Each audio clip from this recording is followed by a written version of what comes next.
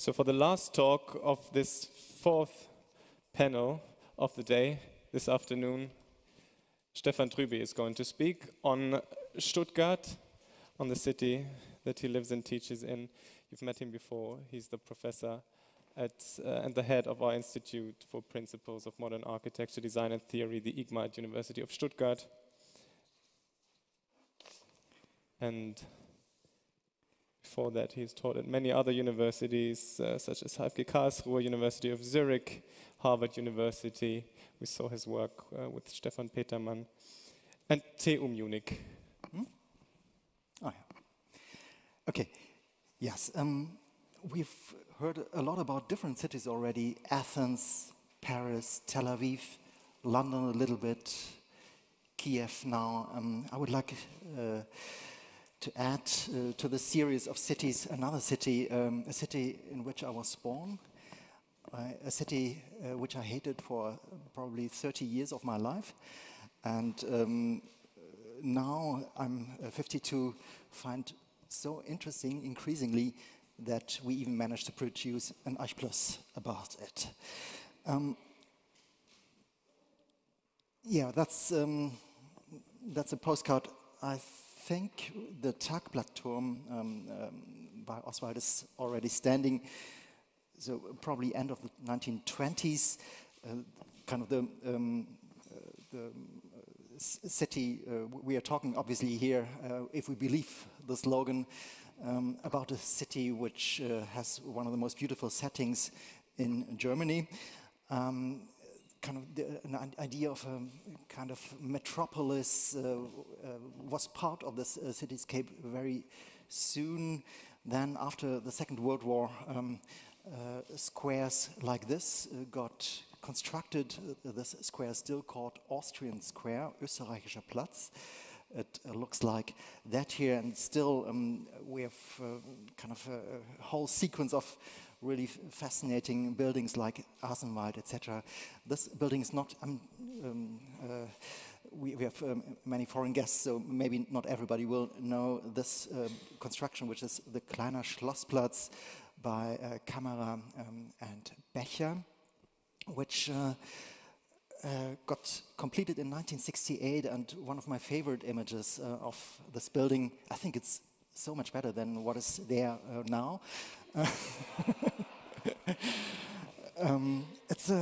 I mean, I have vague memories from my childhood with this strange combination of this tram, the Mövenpick umbrellas, and then a little relic of a window of the building that was standing right before, which was something like an extension of the Staatsgalerie. Part of this cityscape that is not existing anymore was kind of public artwork by Hayek, a Stuttgart-based architect. So this is my little introduction to my quick guide to Stuttgart. Then in the early 1970s, so right after this building got completed, two Luxembourgian brothers came to Stuttgart. I'm talking about Rob Krier and Leon Krier. Leon Krier started studying architecture at my university downtown, and Rob Krier worked for Frei Otto.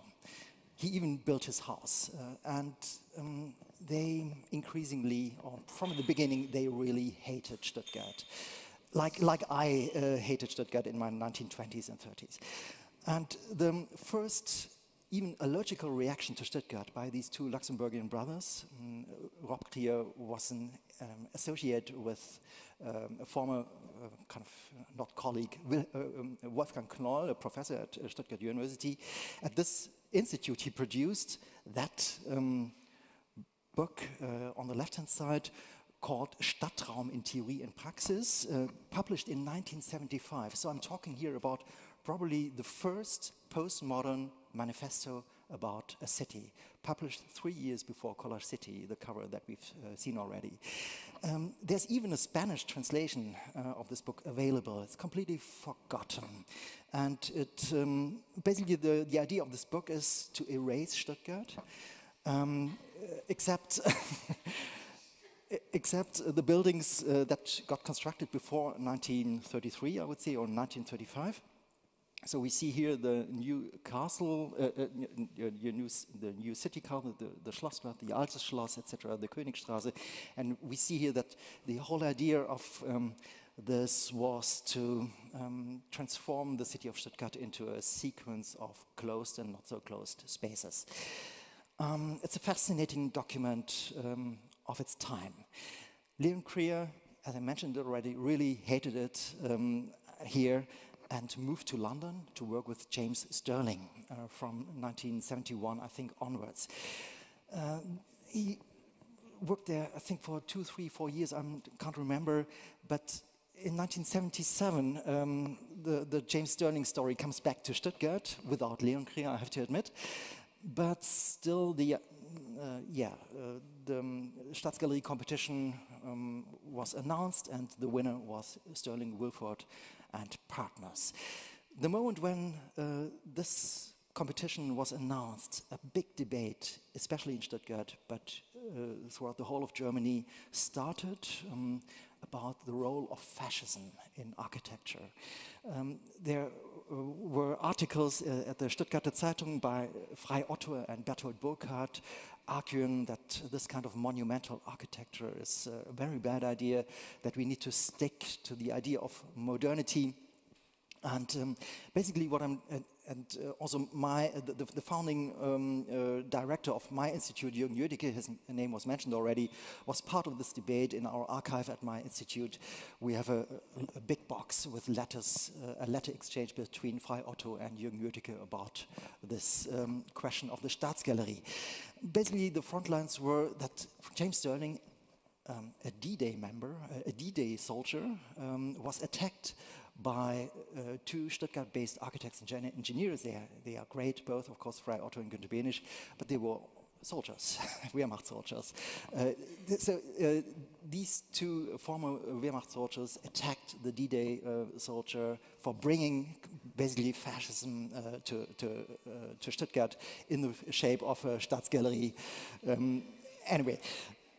So, and I'm talking about the years around 9 when the first Venice Architecture Biennale happened, and then 1 year later, Jürgen Jödicke organized a big conference at our university, Architecture of the Future, Future of the Architecture, where he invited Alfred Roth, the former collaborator of Le Corbusier, to think about the future of the Waisenhof. His idea was to come up with some kind of neo-modernist proposals. We see here some extensions for the Waisenhof. Also, Max Bill produced a variation of the HFG Ulm, basically, for the Waisenhof. So this was one group of this conference. The other group was the young American postmodernists like Charles Moore. He produced this proposal for the Waisenhof, and he wanted to replace the 5 points of architecture with his 5 points of architecture: pitched roof, no long landscape windows, but standing windows, etc. There was also a Polish architect who thought this would be a good extension for the Waisenhof. I would like to, I could also say something about Gustav Peichel, the Austrian architect, who said, I'm really missing arches here. So, and he produced arches-like buildings, and he even proposed to build some kind of postmodern garbage or wasteland in front of the Mies. And I would like to conclude with maybe the strongest artistic contributions to this informal competition for the future of the Waisenhof. And I would like to present Hans Hollein drawings that we found at my institute. We didn't know that they are still existing. Now they are framed, at least. Basically, Hans Hollein produced this series of drawings. Michaela Melian, who spoke before, integrated one of those drawings even in an art work of art of hers at the Staatsgalerie. And I would like to conclude here with 3 drawings. The upper drawing is a drawing by Hans Hollein where he proposed to build some kind of strada novissima, the idea that was realized as part of the Venice Architecture Biennial, and he proposed some kind of clash between the horse rider and the cowboy, with a grand piano playing there. And the strada novissima was consisting of Hans Hollein's famous fashion stores, mainly in Vienna. And the lower drawing here is the result of Hans Hollein's question, what would the Waisenhof look like if the two most famous Stuttgart-based architects at that time, around 1980, would extend the Waisenhof, and Frei Otto would build, and Bodo Rasch would build.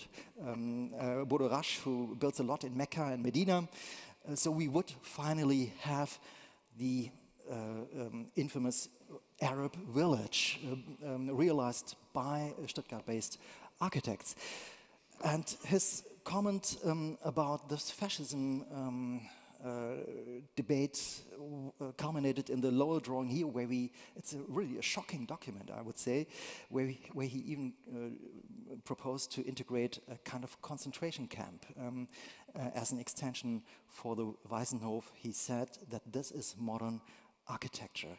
These drawings were exhibited at our university, and James Daling always remained silent about this fascism debate, but when the Staatsgalerie was completed in 1984, he produced this book, and he integrated one very mysterious photograph, which is this here, and his only image caption was "a visitor to the Staatsgalerie." Thank you very much.